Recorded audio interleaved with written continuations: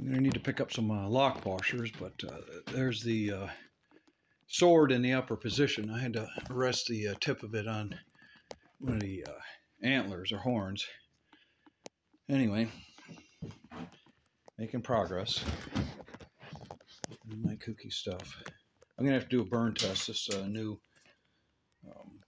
This one was in a fire in somebody's barn, and the sides had bulged out. So I've welded it together.